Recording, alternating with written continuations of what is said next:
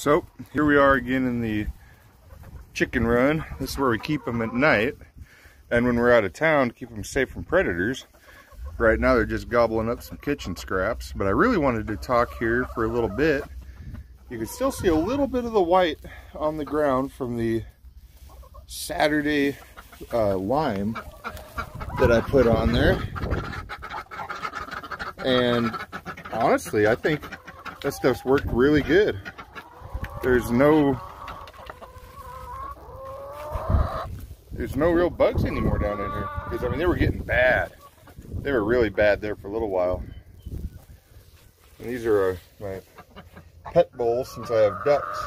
You have to have something they can dunk their heads in. Every once in a while this back fitting gets loose, but that's really about the only bad thing. No, like I said, they're terrified of me.